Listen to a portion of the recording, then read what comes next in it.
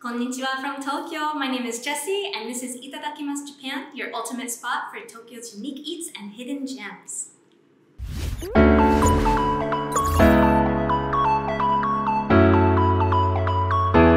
Hi, it's Jessi. Today I'm at Tranquil, which is a beauty salon here in Daikanyama, Tokyo. Maybe you're a little bit nervous about visiting a salon in Japan? Well, you shouldn't be. So Japanese salons actually have an excellent reputation, and a lot of foreigners are more than satisfied with the skills and services that are provided here. In fact, some people even travel all the way to Japan just to visit these salons, which is pretty cool. With such popularity, it's no wonder that Japanese stylists are even opening their own salons abroad outside of Japan. So today, I'm going to try out a salon here in Tokyo where they actually speak English. So we're going to check it out together. I'm thinking about getting a makeover. What do you think? Alright, so let's see what sets Japanese salons apart today. Are you ready? Itadakimasu! Welcome to Tranquil, a place just steps away from Daikanyama Station with a unique and thoughtful concept. The name Tranquil embodies the idea of a serene, comfortable and peaceful state of being, both in nature and in mind. This establishment is committed to organic and sustainable practices, focusing on products that are gentle on both the body and the environment. This time, rather than focusing on Jessi's dramatic hair transformation, we'd like to introduce the unique features and process of a Japanese salon. Over to you, Jessi, for the report. So let's welcome our guest for today, even though I feel more like a guest in the space. This is Mr. Toyohiro Miyazawa. Mr. Miyazawa, thank you so much for having us. Thank you for having me. Yeah, of course. So I hear that you're the manager of Tranquil. Can you tell me about yourself a little bit? 美容室トランクイルの店長をやってます宮沢と申します。今日はこのように来ていただけてすごく嬉しく思います。ちょっと緊張してますけれども、精一杯やっていきたいと思いますのでよろしくお願いします。I'm a little nervous too, but I'm excited to see what you do. So let's have fun today. Now, let me walk you through today's process. First, the service Jessi has chosen is a digital perm. The steps are as follows. 1. Hair consultation. 2. Shampoo. 3. Haircut. 4. Application of the treatment. 5. Rinsing off the treatment. 6. Digital perm. 7. Rinse and apply treatment. And 8. Final styling. While the available services may vary from salon to salon, Japanese salons offer a wide range of options such as cuts, perms, colouring, treatments and head spas. So I'm sure you'll find exactly what you're looking for. Now, let's dive in and experience it all from the very first step together. Well, I kind of want to try something new, especially because it's summertime, and when my hair gets really long, I get really hot. So I know I want to cut it really short, but I'm wondering what your opinion is about what might suit my face. So as you showed me before, the bob style with perm. Yeah.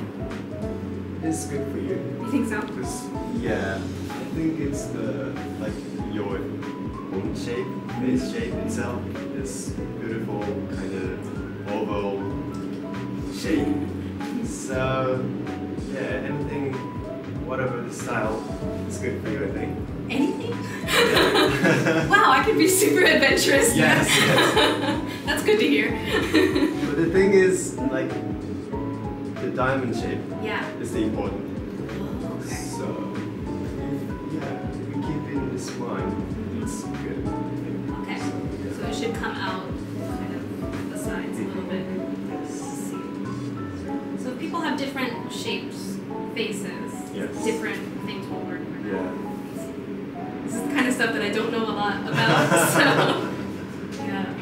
One thing that I struggle with is because my hair is so thin, I feel like it weighs down really easily, so it just sticks to my head, so Today we make the part here. Okay. Okay, so let's get started. Alright, let's go. Okay. Shampoo time! Do you use a particular kind of shampoo, or do you, what's special about what you use here? うちのお店は、顔と肌と環境に対して配慮している美容院なので、そういった部分をフォローできるシャンプーを選んでます。それをこうオールインクルードで叶えるシャンプーをうちも作ってます。Alright, I'm excited. I always get nervous I'm gonna fall asleep. Has anyone ever fallen asleep? Yes. Really? Yes. And you have to wake them up? Yes. Oh my god. When it's finished. How's the temperature? It's good. It's like pleasantly cool. Usually we use this one to cover face to avoid like the water split away. So yeah, I might fall asleep. Yeah. That's something that I never had happen in the States. Yeah. So when that first happened at my haircut in Japan, I was like, what's happening? But it's nice. It's really relaxing, and you don't feel very self-conscious. Yeah. Which is really nice, because Didn't they explain that? No, because it was so normal for Japan. Yes. So I was like, oh, okay, that's nice. And sometimes in the wintertime, places will put like blankets on your lap. Yeah. It's more like a spa day than just a haircut. I feel like when I went to get my haircut in the States, you're just there for your hair. Like there's not any like special attention. Maybe we focused on more the services, so yeah. Maybe that's the differences. And even like the way that you're like massaging right now, also, I feel like I don't know if it's just that people are afraid to be too touchy, or I'm not sure why, but it's just really comfy and nice, and it feels like luxurious, which is an experience that I think is really worth having.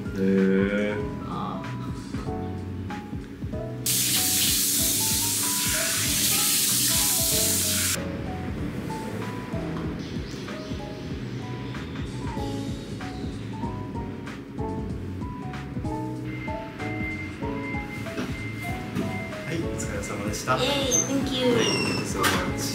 Oh, I really thought I was gonna fall asleep. It's so comfortable. So actually this is also different from in the States. They don't usually have sleeves. So usually my hands are just underneath. Yeah, it's just a cape, so like I can't use my hands or anything. Maybe it's changed since then, but yeah, I always remember feeling kind of trapped or like I couldn't do anything. Bye. Bye.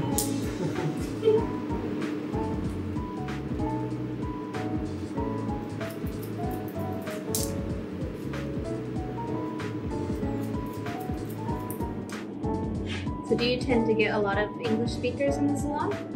Yes. A lot. Are they mostly residents, or are they people visiting? Both. Both? Really? Like half? So a lot of the salons that I've been to here don't usually have English speakers, or they speak very little. So it's been a long time since I've been able to actually chit-chat, like naturally. Because I think not only salons in Japan, but a lot of different facilities and restaurants and places that you go, like I feel like hospitality is always a huge thing. I think that Japan's really famous for it.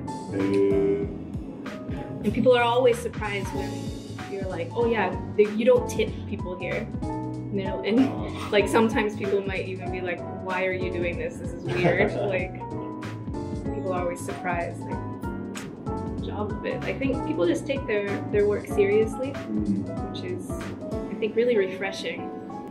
Like feeling that, like when I moved to Japan and started experiencing that all over the place, like it made me want to take my work more seriously too. So I don't know, I think it's a great part of Japanese culture that I really admire.